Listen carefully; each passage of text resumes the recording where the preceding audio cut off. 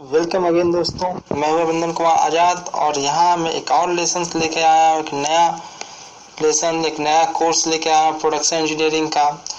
तो ये इससे पहले मैं अपना इंट्रोडक्शन दे दूं कि मैं हूं वंदन कुमार आज़ाद। ये मेरा फ़ोटो, मैंने बैचलर ऑफ इंजीनियरिंग कर रखा है। प्रोडक्शन इंजीनियरिंग से ही मैंने बैचलर ऑफ इंजीनियरिंग कर रखा है, इसलिए लोग मुझसे प्रोडक्शन इंजीनियरिंग पर लेसन बनाने के लिए, कोर्स बनाने के लिए आग्रह कर रहे थे। तो उसको बहुत सारे आग्रह को लेकर मैंने इसे स्टार्ट किया है। तो मैंने b.tech मिश्रा से मैंने ये किया है, जो प्रोडक्शन इंजीनियरिंग के लिए फेमस कॉलेज है। और मैंने 3 टाइम्स गेट भी क्वालिफाई किया है, जिसमें 159 मेरा बेस्ट IR था। और अभी मैं M.tech कर रहा हूँ थर्मल इंजीनियरिंग से। ये मेरा अनअकैडमी का प्रोफाइल का लिंक है। इस लिंक को आप टाइप भी कर सकते हैं, या फिर मेरा नाम अगर नीचे दिख रहा होगा तो उस पर आप क्लिक करेंगे, तब भी आप इस लिंक पे पहुंच जाएंगे। वहाँ पे आपको मैंने जितने भी 38 कोर्स मैंने बना चुका हूँ, तो उस पर आप जाके देख सकते हैं। वहाँ पे टॉम का कोर्स बना हुआ है, इंजन का कोर्स बना हुआ है, RSC का कोर्स बना हुआ है, इंजीनियर मैथमेटिक्स का, इंजीनियर एप्टीट्यूड का, और वो जनरल स्टडीज जो ESC का फर्स्ट पेपर का, जो जनरल स्टडीज का पेपर है, जिसका आप लोगों को कहीं से कोई मटेरियल नहीं मिल पा रहा, तो उसका भी बना हुआ है। तो मैं स्टार्ट करूँ उससे पहले मैं कुछ और चीज़ मेंशन कर देना चाहता हूँ दोस्त। एक्चुअली कई लोग कई अजीब व गरीब रिव्यू दे रहे हैं मुझे। रिव्यू में मतलब होता है कि आप उसमें जाकर ये बताएं कि आपको कोर्स ऐसा लगा और उसका क्या उसमें खामियां रह गई, उससे कैसे और बेहतर किया जाए। पर उसमें अजीब व गरीब चीज़ें लिख रहे हैं लोग, तो उसका जवाब तो नहीं देना चाहता। पर ये मैं बता दूं कि मैं जो भी पढ़ाता हूँ वो मैंने जो अपने शिक्षक से सीखा है वही मैं पढ़ाता हूँ। उससे ज़्यादा ना मैं कुछ ऐड करने की कोशिश करता हूँ, ना जो हाँ अगर मुझे क्वेश्चन सोल्व करने में कहीं कोई अच्छा ट्रिक लगता है तो वो मैं ज़रूर मेंशन कर देता हूँ। बाकी जो थ्योरी होता है वो मैंने वही पढ़ाता हूँ जो मेरे टीचर से मैंने पढ़ा है। तो इसमें मैं कुछ नया ऐड करने की कोशिश नहीं करता हूँ। एक्चुअली मुझे उसकी ज़रूरत भी महसूस नहीं होती है कि कुछ नया चीज़ ऐड किया जाए इसमें, क्योंकि वो सफिशिएंट है जो मेरे शिक्षक ने मुझे पढ़ाया है। तो इसलिए मैं इसमें कुछ ऐड नहीं करता हूँ। एक और चीज़ मैं मेंशन कर रहा हूँ कि मैं यहाँ पर अपने नॉलेज का शो ऑफ करने के लिए नहीं हूँ। मैं सिर्फ वो करने आया हूँ कि जिससे आप लोगों को फ़ायदा हो। मैं वही बताता हूँ जिससे आप लोगों को फ़ायदा हो। मैं आपको बस सर्व करने के लिए यहाँ पे हूँ।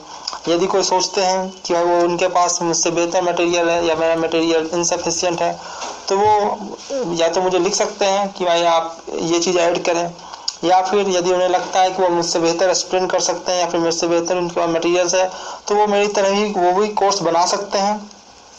और मैं उन्हें विश्वास दिलाता हूँ कि यदि उन्होंने मुझसे बेहतर कोर्स बनाया, मुझसे अच्छे मटेरियल्स के साथ कोर्स बनाया, यदि उसका मटेरियल मुझसे ज़्यादा एफिशिएंट या फिर मेरे स्टूडेंट के लिए ज़्यादा ज़रूरी हुआ, तो मैं अपने स्टूडेंट्स को भी उस पर रेफ़र करूँगा, कि अपने स्टूडेंट्स को भी कहूँगा कि वो उस लेसन को देखें मेरे कोर्स को देखने के बजाय। तो ये उनसे आग्रह है कि वो मुझे अनावश्यक रिव्यू देने के बजाय वो खुद मेहनत करें और दूसरों को सर्व करें। ये सर्व करने बहुत सारे ऐसे लोग हैं जिनके पास ये मटेरियल भी उपलब्ध नहीं है, तो उनके पास ये मटेरियल पहुंचाने की कोशिश हुई है मेरी तरफ से। यदि 2+2 यदि 4 होता है तो मैं 2+2 5 नहीं पढ़ाऊँगा, मैं भी 4 ही पढ़ाऊँगा। तो इस तरह से मैं वही चीज़ पढ़ाऊँगा जो सही है और जो मुझे सफिशिएंट लगता है। मुझे वो नोट्स सफिशिएंट लगते हैं जो मैं अपलोड कर रहा हूँ, जिससे आप इंजीनियरिंग सर्विस एग्ज़ाम और गेट एग्ज़ाम के लिए जो मैं अपलोड कर रहा हूँ वो सफिशिएंट है।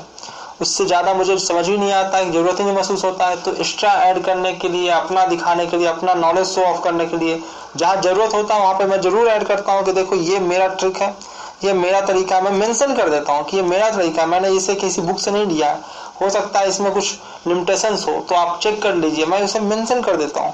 बाकी जो मैंने अपने शिक्षक से सीखा वही बताऊँगा। यहाँ पर भी, यहाँ प्रोडक्शन इंजीनियरिंग में भी मैंने जो अपने शिक्षक से सीखा है, इसके मंडल सर प्रोडक्शन इंजीनियरिंग में वही चीज़ बताऊंगा।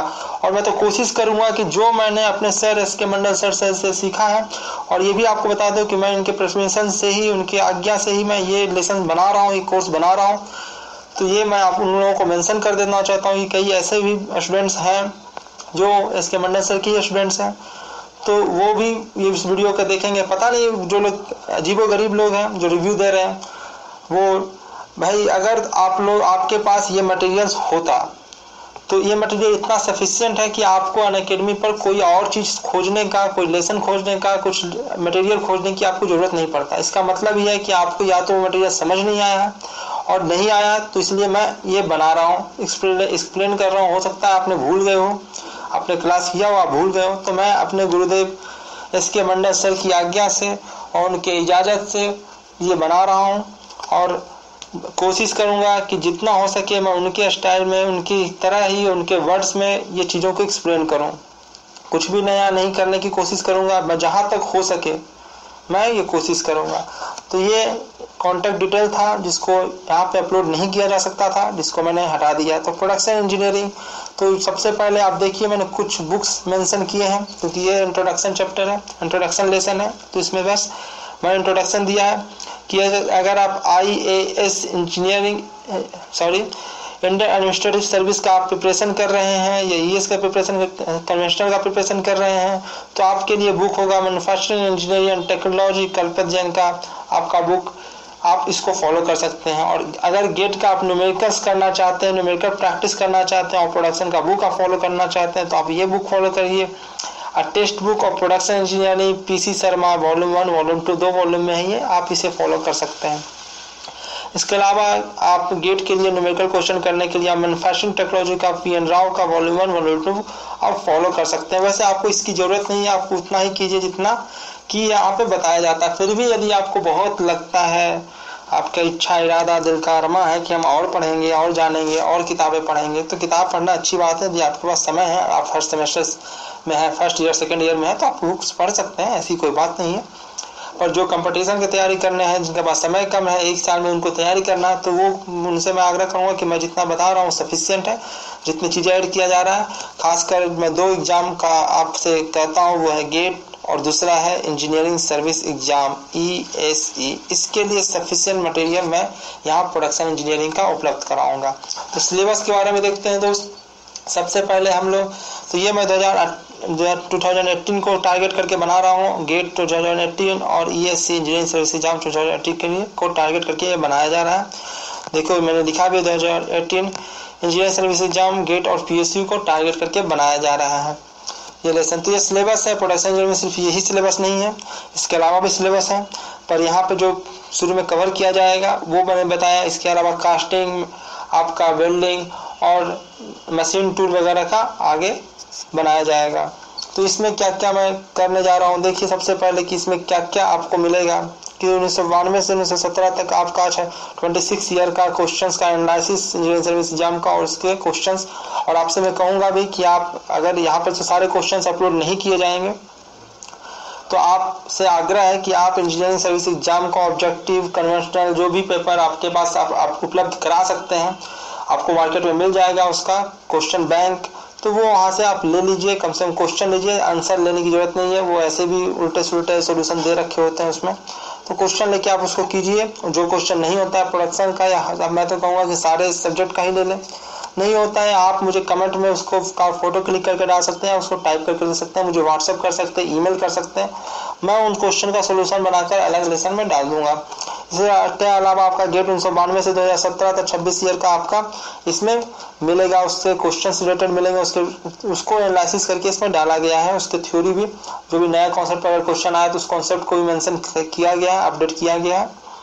इसी प्रकार के अलावा गेट PI भी कोड है, जैसे ME कोड है आपका मैकेनिकल का, उसी प्रकार PI प्रोडक्शन इंडस्ट्रियल का ये कोड है जो 2000 से शुरू हुआ था और 2017 तक अभी तक एग्जाम हो रहा है, 18 साल का, उसका भी क्वेश्चन है। इसके अलावा IAS इंडियन एडमिनिस्ट्रेटिव सर्विस का भी इसमें क्वेश्चंस, उससे कॉन्सेप्ट यदि पूछे गए हैं तो वो डाला गया है। इसके अलावा PSU वगैरह के क्वेश्चंस भी इसमें ऐड किए गए हैं, कहीं कहीं पूछे जाएंगे, उसको डिस्कस मैं करूंगा। जो जरूरी रहेगा आपको कॉन्सेप्ट क्लियर करने के लिए जो डिस्कस करने की जरूरत रहेगा वही करूंगा। बाकी आपको आग्रह है कि आप खुद से करें, मैं पढ़ाता जाऊँ, उससे रिलेटेड क्वेश्चंस आप करते जाएँ, प्रैक्टिस करते जाएँ, तभी आपको फायदा करेगा, ऐसे आपके कोई फायदे का नहीं रहेगा। तो देखिए चैप्टर हम लोग पहले पढ़ेंगे थ्योरी ऑफ मेटल कटिंग। इसमें हम लोग देखेंगे basic metal cutting process, analysis of metal cutting, tool life, tool wear और इकोनॉमिक्स एंड मैशनेबिलिटी के बारे में। इसके अलावा मेट्रोलॉजी हम लोग देखेंगे, जिसमें लिमिट, टॉलरेंस और फिट्स के बारे में देखेंगे। उसके बाद हम लोग मेजरमेंट ऑफ लाइंस और सरफेस वगैरह के मेजरमेंट वगैरह का हम लोग कॉन्सेप्ट सीखेंगे और मिसलेनियस ऑफ मेट्रोलॉजी का भी हम लोग आगे देखेंगे। मेटल फॉर्मिंग भी हम लोग डिटेल में पढ़ेंगे। इसमें कोल्ड वर्किंग है, रिक्रिस्टलाइजेशन है, हॉट वर्किंग है, rolling, forming, extrusion, drawing process, sheet metal operations और पाउडर मेटलर्जी भी पढ़ेंगे। इसके अलावा कटिंग टूल मटेरियल्स भी करेंगे, जो काफ़ी कम इम्पोर्टेंट है, इसके लिए गेट के लिए, पर EAC में तो आता ही है। उसके बाद हम लोग थोड़ा स्टार्ट करते हैं, थोड़ा इंट्रोडक्शन ले लेते हैं कि मैन्युफैक्चरिंग किसे कहते हैं, मैन्युफैक्चरिंग और प्रोडक्शन में डिफरेंस क्या है। कई लोग कंफ्यूज होते रहते हैं और आपके इंटरव्यू वगैरह में पूछ भी दिया जाता है। यदि आपने कह दिया कि मैं इंडस्ट्रियल इंजीनियर हूँ या प्रोडक्शन इंजीनियर हूँ, तो आपसे यही पूछ दिया जाता है मैन्युफैक्चरिंग और प्रोडक्शन में क्या डिफरेंस है। तो मैन्युफैक्चरिंग क्या है? Manufacturing is the process of converting raw material into finished product by using various process machining and energy. It is narrow term. तो मैन्युफैक्चरिंग क्या है? मैन्युफैक्चरिंग आपका रॉ मटेरियल से एक फिनिश प्रोडक्ट बना लेना, सिर्फ उतना ही मैन्युफैक्चरिंग कराता है। तो ये एक छोटा सा मतलब इसका सब प्रोडक्शन का सबसेट है एक तरह से, समझे तो इसका एक छोटा सा प्रोसेस का एक प्रोसेस है उसका प्रोडक्शन का एक। तो मैन्युफैक्चरिंग में हम लोग सिर्फ रॉ मटेरियल हम लोग लेते हैं, उसका फिनिश प्रोडक्ट बन गया तो मैन्युफैक्चरिंग काम वहीं पे हमारा खत्म हो गया। पर प्रोडक्शन वहाँ खत्म नहीं होता। Production is the process of converting input in two output. It is broader term. तो ये ब्रॉड टर्म है इसके तुलना में, यानी कि मैन्युफैक्चरिंग प्रोडक्शन का ही एक सबसेट है। प्रोडक्शन आप कर रहे हैं तो पूरे प्रोडक्शन आपने जो शुरुआत किया, जहाँ से इनपुट आपने लगाना शुरू किया, आपने उसमें जितने चीज़ें लेबर से लेकर जो भी चीज़ें लगाई वो सारा आपका प्रोडक्शन में काउंट होगा। और यहाँ तक कि मैं तो कहता हूँ कि आप जब तक उसको प्रोडक्ट्स प्रोड्यूस करके आप निकाल नहीं देते, यहाँ तक कि आगे भी प्रोडक्शन में ये भी ऐड किया जाता है कि आप वो मार्केट में आ गया, उसका डिस्ट्रीब्यूशन वगैरह सब कुछ प्रोडक्शन में आप स्टडी करते हैं। आप मैनेजमेंट की आपने इंडस्ट्री में अगर प्रोडक्ट प्रोड्यूस कर रहे हैं तो उसमें मैनेजमेंट सिस्टम क्या क्या यूज किया, वो सब भी आप प्रोडक्शन इंजीनियरिंग में पढ़ते हैं। मैन्युफैक्चरिंग इंजीनियरिंग में सिर्फ आपको बताया जाता है कि इस तरह से ये प्रोडक्ट बनेगा, रॉ मटेरियल ये है तो ये रॉ मटेरियल से इस प्रकार से आपको फिनिश प्रोडक्ट में कन्वर्ट होगा। प्रोडक्शन है कि आपको उसको में क्या क्या जरूरत पड़ेगा, आपको कैसे मैनेजमेंट रखना है, वहाँ पे कौन सा मशीन रखना है, मशीन टेक्नोलॉजी क्या रखना है। अब जो इंडस्ट्रियल प्रोसेस आप पढ़ते हो, काफ़ी प्रोसेस पढ़े होगे, वो सारा प्रोडक्शन में इंक्लूड हो जाता है। यहाँ तक कि आप मार्केटिंग करो, जब तक प्रोडक्ट बिक ना जाए मार्केट में, वो सारा आपको प्रोडक्शन में आ जाता है। तो यह है प्रोडक्शन और मैन्युफैक्चरिंग में डिफरेंस। नेक्स्ट चलते हैं थ्योरी ऑफ मेटल कटिंग। तो हम लोग यहाँ पे स्टार्ट कर लेते हैं थ्योरी ऑफ मेटल कटिंग। तो स्टार्ट करने से पहले हम लोग देखते हैं कि हम लोग हमारा मैन्युफैक्चरिंग प्रोसेस को किन किन भागों में बांटा गया। तो क्लासिफिकेशन ऑफ मैन्युफैक्चरिंग प्रोसेस, तो इसमें है forming, joining process, removal process और रीजनरेटिव मैन्युफैक्चरिंग भी एक आता है। तो क्या है ज्वाइनिंग प्रोसेस? आप जान रहे हैं, नाम से ही क्लियर है कि उसमें ज्वाइन हो रहा है, दो चीज़ें जोड़ी जा रही है, उसमें कुछ एक्स्ट्रा चीज पॉजिटिव प्रोसेस है, इसमें एक्स्ट्रा मटेरियल जोड़ा जा रहा है, तो इसे ज्वाइनिंग प्रोसेस कहते हैं। रिमूवल प्रोसेस में क्या करते हैं, ये निगेटिव प्रोसेस से कहते हैं, इसमें मटेरियल से कुछ निकाला जा रहा था, काट कूट कर आप मशीनिंग कर रहे होते हैं, उसमें रिमूवल प्रोसेस वो कराता है। फॉर्मिंग प्रोसेस में आप कुछ नहीं, शेपिंग है, शेप नाम है, तो फॉर्मिंग में आप कुछ नहीं होता, शेप भी होता है, फॉर्मिंग उसका होता है। तो ये जीरो प्रोसेस कहलाता है। इसमें आप मार्क कर उसको चपटा करते हैं, टेढ़ा लंगड़ा करते हैं, पर उसमें से ना तो कुछ जोड़ते हैं आप, ना तो बिल्डिंग वगैरह करते हैं, ना ही कुछ जोड़ते हैं और ना ही कुछ काट पीट कर आप निकालते हैं, मशीनिंग प्रोसेस करते हैं। तो ये मास डज नॉट इंक्रीज। तो इस प्रोसेस में आपका मास उतना ही रहेगा। हो सकता है आपका वॉल्यूम चेंज हो जाए, आप अगर उसका आपने डेंसिटी बढ़ा दिया, पीट पीट कर एक ही जगह आपने कर दिया सब चीज, तो वो कर सकते हैं, बट इसमें क्या हो जाएगा, आपका मास इंक्रीज डिक्रीज नहीं होगा। ऐसा कन्वेंशन है। रीजनरेटिव मैन्युफैक्चरिंग आप आगे देखेंगे हम लोग, रीजनरेटिव अभी यहाँ पे देख लेते हैं। What is regenerative manufacturing and rapid prototyping क्या है? तो ये क्या है? तो रीजनरेटिव प्रोसेस देखिए, इंटरव्यू वगैरह में पूछा जा सकता है या पूछा जाता रहता है। Production of solid products in layer by layer from raw material in different form, ये रीजनरेटिव मैन्युफैक्चरिंग प्रोसेस ये कहलाता है। इसमें हम लोग क्या करते हैं, लेयर बाय लेयर हम लोग जोड़ कर हम लोग क्या कर देते हैं, प्रोडक्ट बनाते हैं। जैसे कि ये आज का टेक्नोलॉजी है जिसमें आप वगैरह कंप्यूटर वगैरह से उसको प्रोग्रामिंग करके आप उसे बनाते हैं। तो इसमें कई प्रकार से होता है, जैसे लिक्विड भी आप से बना सकते हैं, जिसे आप कहते हैं स्टेरो या लिथोग्राफी। पाउडर से आप बना सकते हैं, पाउडर बनाकर आप उसको एक एक करके लेयर बाय लेयर आप जोड़कर एक प्रोडक्ट बना सकते हैं, इसको आप कहते हैं सेलेक्टिव सेंटरिंग। और सीट से भी आप सेट मेटल एक एक सीट लगा के आप बना सकते हैं, जिसको LOM कहा जाता है, या LOM एक एग्जाम्पल उसका, जिसको आप कहते हैं लेमिनेटेड ऑब्जेक्ट मैन्युफैक्चरिंग। या फिर वायर से भी आप बना सकते हैं, उसका भी आप एक प्रोसेस है, उसका एक example FDM fuse deposition modelling. इस प्रकार से very rapid accurate and used for the rapid prototyping and tooling के लिए हम ये सब प्रोसेस यूज करते हैं। तो इस लेसन में इतना ही, हमारे पास समय नहीं बचा है इसका एडवांटेज देखने के लिए, तो हम लोग इसे अगले लेसन में देखेंगे। तो बहुत बहुत धन्यवाद आपका मुझे देखने के लिए, इस लेसन को देखने के लिए। आगे जरूर मुझे फॉलो कीजिए। ये आप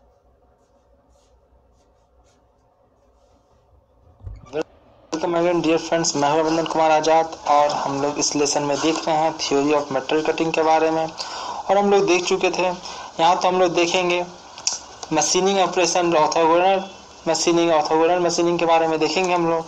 और उससे पहले जो हमारा बच गया था उसको हम लोग देख लेते हैं, रीजनरेटिव प्रोसेस और रैपिड प्रोटोटाइपिंग। तो इसमें मैं बता चुका था कि ये क्या कहलाता है, लेयर बाय लेयर हम लोग रॉ मटेरियल को प्लेस कर करके हम लोग सॉलिड प्रोडक्ट बनाते हैं। तो वो हमारा रीजनरेटिव प्रोसेस करता है, जो हमारा कंप्यूटराइज होता है उस प्रकार से हम लोग कर सकते हैं।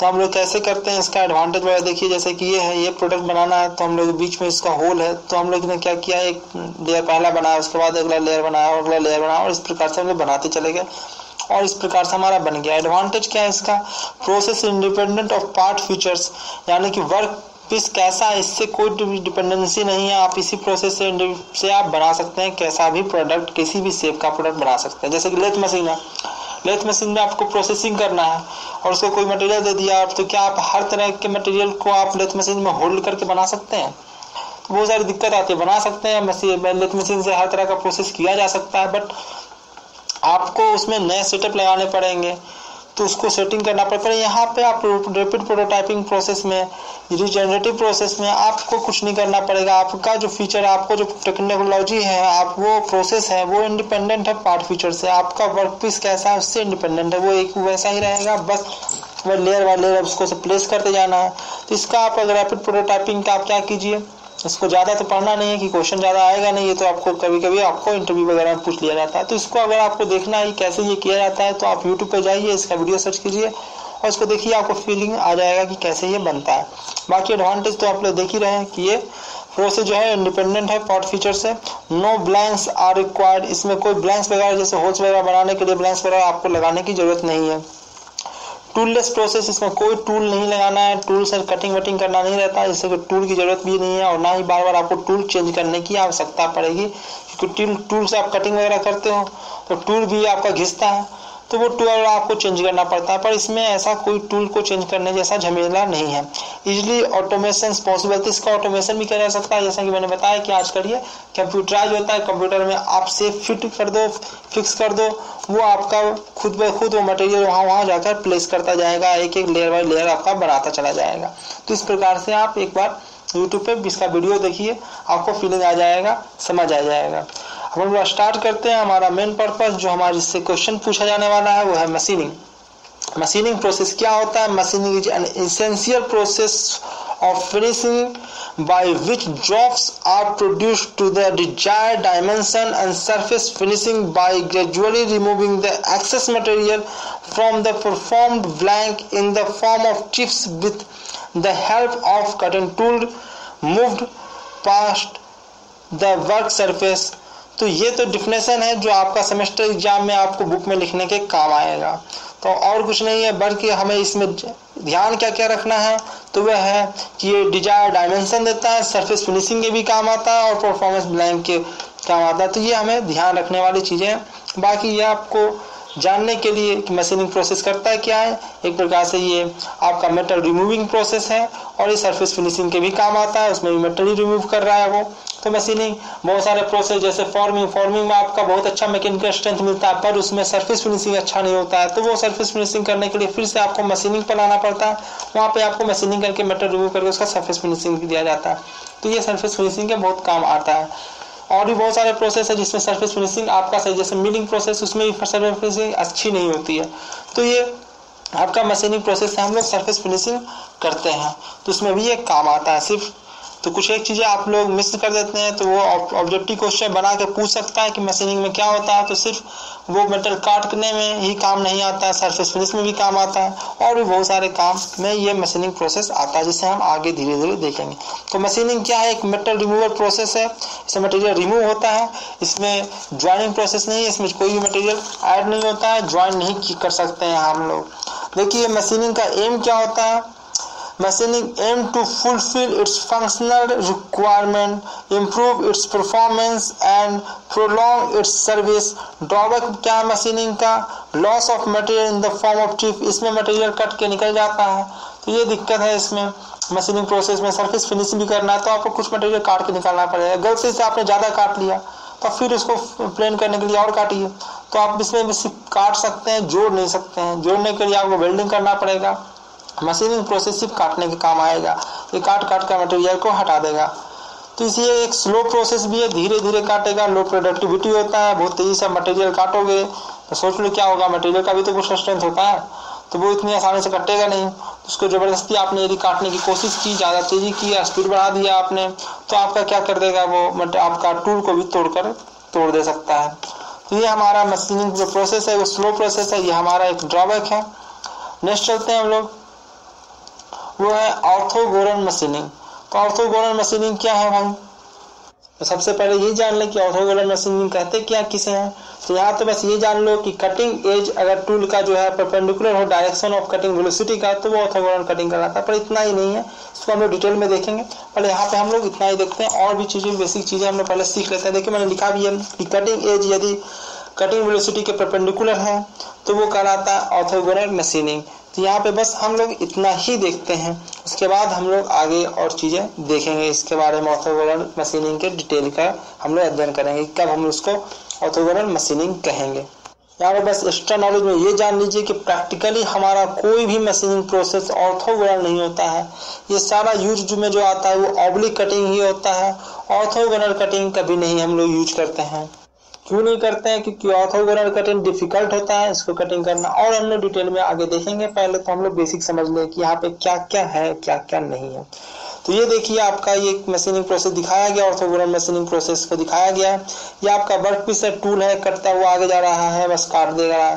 देखो इसको तुलना मत करो जो तुमने देखा है लेथ मशीनिंग, जो आपने सेमेस्टर 1 सेमेस्टर 2 वगैरह में देखा होगा, वो लेथ मशीन पे करते हुए, उस वैसा नहीं है। ये बस ऐसे मटेरियल रखा हुआ है और उसको काटता हुआ एक टूल आगे बढ़ रहा है। तो इसका ये जो कटिंग ब्लेड है ये पीछे गया हुआ है, ये बस एक नुकीला पॉइंट तो होगा नहीं, ये तो 3D में होगा, तो पीछे जाके ऐसे होगा ब्लेड इसका, और ये इस आगे मटेरियल भी उसी प्रकार से होगा, और इसको ये काटता हुआ आगे बढ़ रहा है। तो ऑर्थोगोनल प्रोसेस हो रहा है। टूल का ये जो एज है ऐसा, वो वेलोसिटी इस डायरेक्शन में है, तो दोनों देखो एक दूसरे को परपेंडिकुलर है, और ये इस प्रकार से ये कटिंग कर रहा है। तो ये आपका टूल है यहाँ पे, और टूल क्या कि वो पकड़ने वाले लिए शंक भी होगा, इसके आगे कुछ लगा हुआ उसको शंक कहते हैं। ये टूल का फ्लैंक कहलाता है।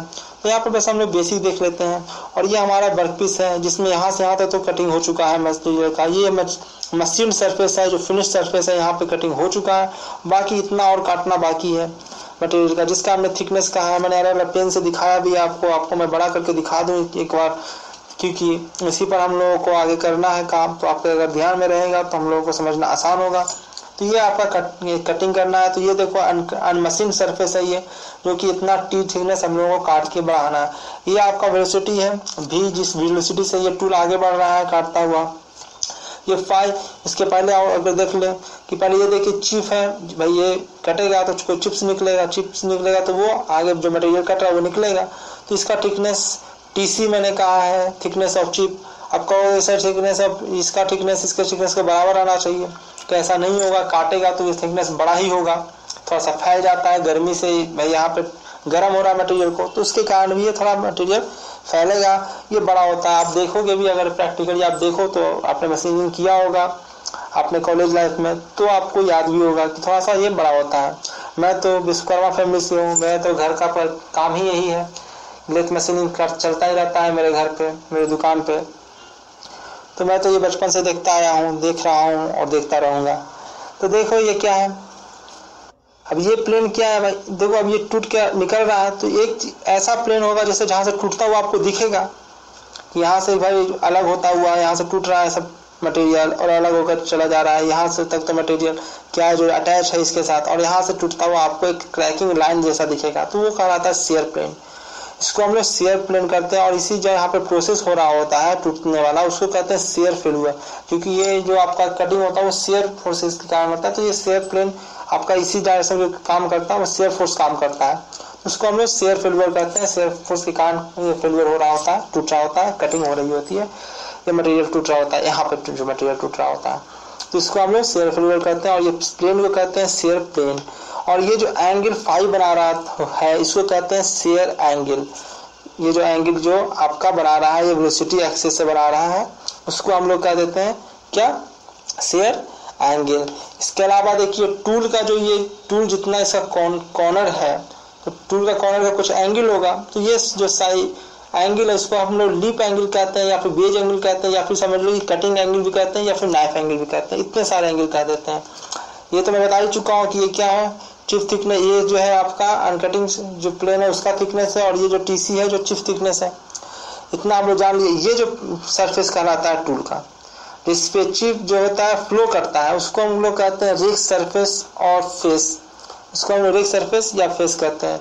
अब ये देखिए रेफरेंस प्लेन है, ये प्लेन जो रहेगा वो आपके वर्क मटेरियल जो है उस पर परपेंडिकुलर है, या फिर कहो कि आपका जो वेलोसिटी है टूल का उसके जस्ट परपेंडिकुलर है ये रेफरेंस प्लेन। और इस प्लेन के साथ जो एंगल बना रहा होता है इसका, ये टूल का जो रैक सरफेस है वो एंगल जो बना रहा था उसको कहते हैं रैक एंगल। किसके साथ, रेफरेंस प्लेन। रेफरेंस प्लेन जो होता है वो किसके परपेंडिकुलर होता है, जो वेलोसिटी जो टूल का वेलोसिटी जिस डायरेक्शन में है उसके परपेंडिकुलर एक हम लोगों ने रेफरेंस प्लेन लिया है। इस रेफरेंस प्लेन के साथ जो इसका रेक सरफेस टूल का जो एंगल बना रहा होता है उसको हम लोग जो अल्फा एंगल आपको दिख रहा है उस एंगल को कहते हैं हम लोग रेक एंगल। इसके अलावा जो टूल जो मशीन सरफेस के साथ जो एंगल बना रहा होता है उसको हम लोग कहते हैं क्लियरेंस एंगल। इतना क्लियरेंस दे रखा है हम लोगों ने। यदि इसको नहीं दे रखा होता, इसको पूरा हम लोग सुता देते हैं, यहीं पे हम लोग लगा देते हैं, तो क्या होता है, फ्रिक्शन होता है। तो क्लियरेंस क्या करता है भाई, इसके इस फेस को घिसने से बचाता है, तो इससे हमारा कटिंग बेकार में बजाय हमारा एनर्जी लॉस होता है, घिसता रहता है। तो ये हमारा जो एंगल है उसको हम लोग कहते हैं क्लियरेंस एंगल या रिलीफ एंगल। इस प्रकार से हम लोगों ने बहुत सारी चीज़ें देखी यहाँ पे। अब हमारे पास समय की कमी रह गई है, तो हम लोग देखो जैसे कि हम लोगों ने अल्फा देख लिया कि क्या है वो रैक एंगल है, ये जो गामा है वो क्या है, क्लियरेंस एंगल है, जिसको हम यहाँ पे आर जैसा लिखा गया है, वो गामा है वो क्लियरेंस एंगल या रिलीफ एंगल से कहते हैं। फाई हम लोग देख चुके हैं वो है शेयर एंगल। साई हम लोग देख चुके हैं जो है leap angle, veg angle, cutting angle, उसी को सब कहते हैं नाइफ एंगल। टीसी जो है चिप का थिकनेस, और बार बार यही कन्वेंशन यूज होगा आगे। हर जगह टीसी लिखूंगा तो बताऊंगा नहीं कि वो चिप थिकनेस को लिखा है मैंने, वो चिप थिकनेस आपको खुद समझना है। फिर टी जब मैं लिखूंगा तो अनकट जो चिप है उसका थिकनेस है ये, और ये भी मैंने मेंशन कर दिया है कि टीसी जब भी होगा वो टी से बड़ा ही होगा। और क्यों होगा ये, कि due to the plastic deformation, ये प्लास्टिक डिफॉर्मेशन के कारण होता है। और ये जो आपका जनरली जो होता है टीसी जो होता है उससे डबल 2.5 या 3 टाइम्स बड़ा होता है। तो छोटा मोटा बड़ा नहीं होता है, ये डबल के बराबर लगभग होता है, तो उससे ज़्यादा ही होता है। चिप जो थिकनेस है ये जितना आप काटेगा उससे ये ज़्यादा ही चौड़ा निकलेगा और डबल के बराबर चौड़ा निकलेगा। तो ये सब चीज़ें हैं। अब देखिए अगर हम लोग ऑर्थोगोनल कटिंग में जाएंगे तो हमारा जो हमारा टी जो है वो जितना आप डेप्थ ऑफ कट क्वेश्चन में लिखा रहेगा वो टी नहीं देगा, अनकट थिकनेस नहीं देगा कि अनकट चिप का थिकनेस, अनकट चिप का क्या होता है, ऐसा कुछ नहीं होता है। तो हम लोग से यहाँ पे पढ़ रहे हैं कितना कटेगा, इसलिए उसका अनकट चिप हमने कह दिया। क्वेश्चन वो देगा कि हमने इतना डेप्थ ऑफ कट दिया है, देखो डेप्थ ही इतना दिया है उसने, यहाँ था मटेरियल यहाँ तक था तो उसने डेप्थ इतना दे रखा है टूल को। तो अगर आप उसने बोल दिया कि डेप्थ ऑफ कट हमने डी दिया है तो आपका टी का वैल्यू डी के बराबर ही हो जाएगा। उसने डेप्थ ऑफ कट दे रखा है जिसको हम लोग डी से बार दिखाएंगे, और वही आपका अनकट चिप का थिकनेस होगा, टी के बराबर होगा। तो क्वेश्चन जब भी ऐसा दिया रहे तो आप इसको अज्यूम करेंगे, देखेंगे। इसके अलावा टी इक्वल टू एफ, अगर आपका टर्निंग प्रोसेस है जो कि एक ऑब्लिक कटिंग में है तो इसमें आपका यदि उसमें वो दे रखा होता है एफ और लेमडा दे रखा होता है, जिसको हम लोग आगे देखेंगे कि लेमडा क्या है। ये प्रिंसिपल कटिंग एज एंगल होता है लेमडा, जो हम लोग आगे देखेंगे। तो अगर ऐसा दे रखा हो तो वहाँ पे हम लोग टी कैसे निकालेंगे, एफ साइन लेमडा से, जहाँ पे एफ क्या होता है फीड होता है और लेमडा क्या होता है प्रिंसिपल कटिंग एज एंगल होता है। तो यहाँ से हम लोग टी निकालेंगे। इसके अलावा हम लोगों ने क्या किया, हम लोगों ने यहाँ पे हाँ ये चीज़ों के बारे में और चीज़ें लिखी गई है। Due to the thermal expansion very less increment in chip thickness, तो थर्मल जो मैंने बताया था कि गर्मी के कारण भी फैलता है, तो गर्मी के कारण तो भाई बहुत कम फैलता है, जैसे कि ये डबल हो गया है तो ये सिर्फ थर्मल एक्सपेंशन के कारण नहीं फैलता है, ये आपका प्लास्टिक डिफॉर्मेशन के कारण फैलता है। मैंने तो आपको बताया कि भाई गर्मी मिलेगा इसलिए चिप भी फैलेगा, पर वो उसके कारण बहुत कम फैलता है, जो due to thermal expansion very less increment in chip thickness. तो थर्मल एक्सपेंशन के कारण तो बहुत कम इंक्रीमेंट होता है, यानी कि कभी पूछा जाए कि चिप थिकनेस क्यों अनकट चिप थिकनेस से बहुत ज़्यादा बड़ा क्यों होता है, डबल के बराबर क्यों होता है, तो वहाँ पे दो ऑप्शन रहे, थर्मल एक्सपेंशन भी रहे और प्लास्टिक डिफॉर्मेशन भी रहे। तो आप प्लास्टिक डिफॉर्मेशन को टिक करेंगे, ना कि थर्मल एक्सपेंशन को।